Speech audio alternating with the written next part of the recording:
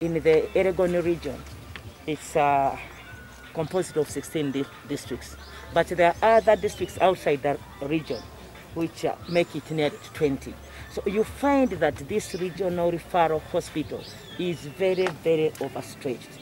Overstretched in terms that they are handling a big number of the patients. And the more you handle a big number of the patients, then it consumes on your own resources as a hospital and even the service delivery.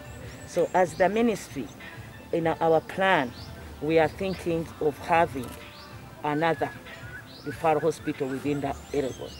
So we are waiting for the financial year to come in so that we offload this heavy load of patients on this facility, which is one of its kind.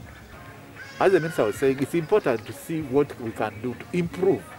We are not going to do the work, we are going to work with them to see that what they do is done smoothly.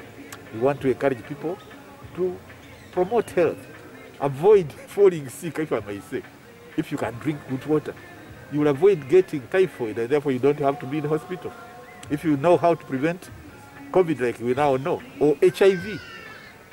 See, that's my area, because every day, for example, in Uganda, there are so many people who are getting infected. Every week, there are about 1,000 people. And many of them are from this area. You know, this is a high-burden area. One of the biggest problems here is HIV. It's even more, it kills more people than even COVID and any other diseases. Malaria. These are the diseases that fill that hospital. We would like to see that our health workers concentrate on the inevitable cases.